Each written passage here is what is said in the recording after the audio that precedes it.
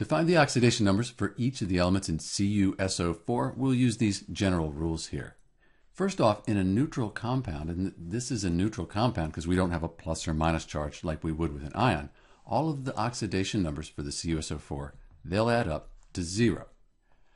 So with this compound, CuSO4, copper is a transition metal. It can have several different oxidation states, and we don't see sulfur on our list here. So we need to be able to recognize that SO4, that's called the sulfate ion, and its formula is SO4 2-. So in a compound like this, we said all the oxidation numbers add up to 0. We also know that in an ion, all the oxidation numbers add up to the charge on the ion. So if we have this 2- here, that means the copper, it's going to have an oxidation number of 2+. And then we can just figure out the oxidation number on the sulfur in the sulfate ion using this rule. In the ion, all the oxidation numbers, they add up to the charge of the ion. So we don't know sulfur, let's just call that X, plus oxygen, that's always -2 with a few exceptions.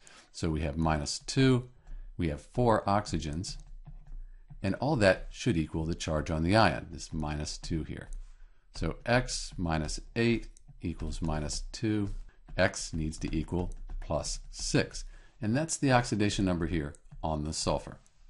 So those are the oxidation numbers on each of the element in CuSO4. This is Dr. B, and thanks for watching.